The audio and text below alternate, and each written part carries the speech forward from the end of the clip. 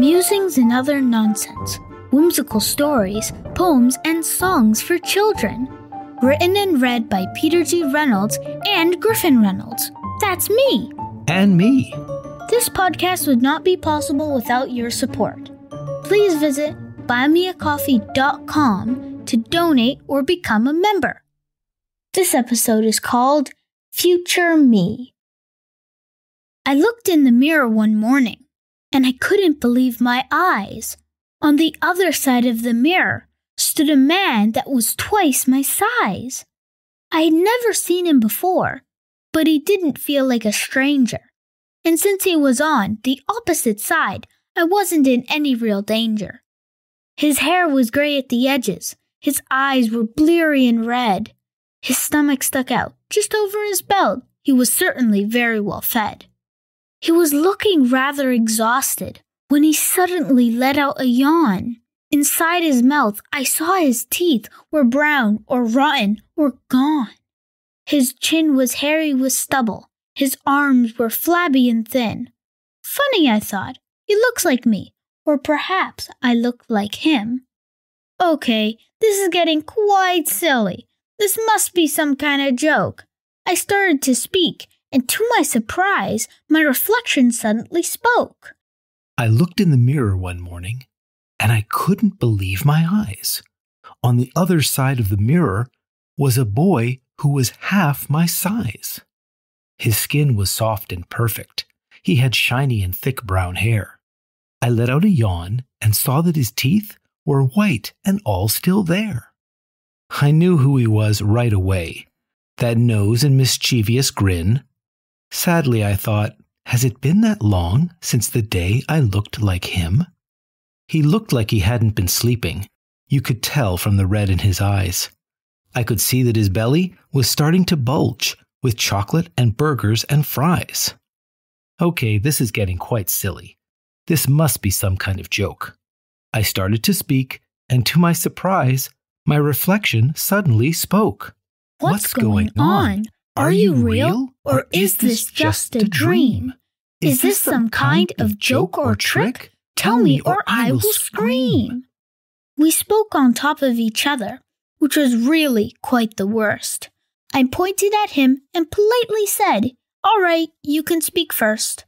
The reflection asked how old I was. "I'm 10, was my reply. "That explains a lot," he said. "Now here's the reason why. When I was you, I didn't know how soon I would be me. That Mom and Dad were always right, but I did not agree." What did they say? I asked myself. This sounded pretty bad.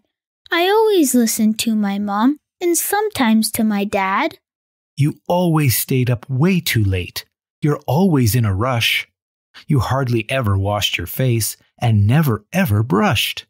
You never looked at healthy food, not even just a glance. You never ever exercise. I never stood a chance. "I'm not at fault," I shouted, though I felt a bit of shame. "You're the one who let us go. It's you who are to blame. You could have stopped the snacking. You could have exercised. I'm just a kid. I didn't know. You should have realized." He looked at me and said, "You're right. This isn't all your fault. I could have started jogging more, laid off the sugar and salt. But the sooner we start good habits, the sooner they start to stick. To grow up happy and healthy, good habits will do the trick." He was making a whole lot of sense. I needed to look ahead. To avoid being him, when I grow up, I should listen to what he said. We decided to work together, a truce, for both our sakes. I agreed to eat all my vegetables. He agreed to lay off the cakes. Every habit I promised to start, he promised to see it through. I brush my teeth, he'd get more sleep.